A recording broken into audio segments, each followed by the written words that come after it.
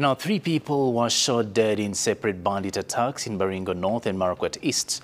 The bandit attacks are the latest in an area that has sections and a multi-agency security team trying to eradicate banditry in the north. Ayub Aiden reports that the attacks and resultant deaths have put locals on edge.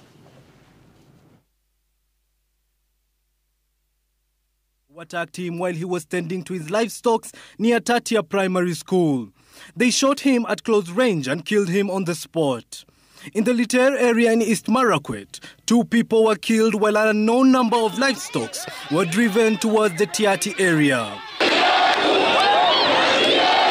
The frequent killing have led to protests in Kabarnet and Marigat, where locals want the government to take actions to stem the tide of death at the hands of bandits. Tunataka kuona kwamba ili suluhu ipatikane ni serikali wote kuungana na viongozi, ikiwa ni pande ya security wafanye kazi yao vilivyo, ikiwa ni machiefs, ikiwa ni sisi kama MCS, sisi wote tuungane pamoja ili tupate kupata suluhu.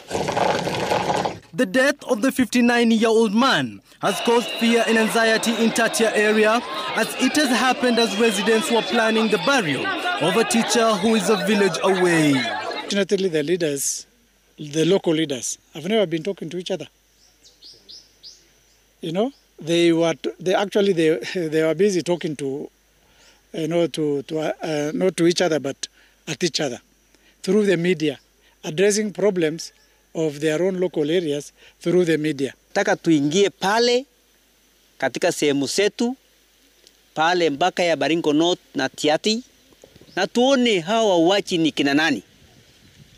So hiyo ndio kitu tumesema leo.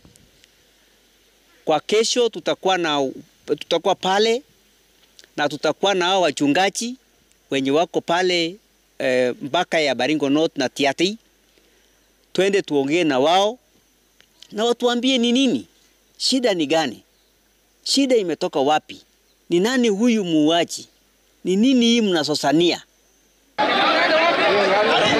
The increase in banditry in the area has led to 10 deaths so far in Baringo North since the beginning of the year.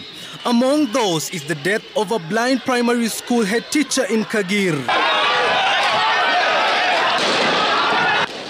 The bandits seem to have outsmarted the multi-agency team deployed in the region as they kill and injure with ease and at will, with no one able to stop them. Ayub Aiden, Citizen TV.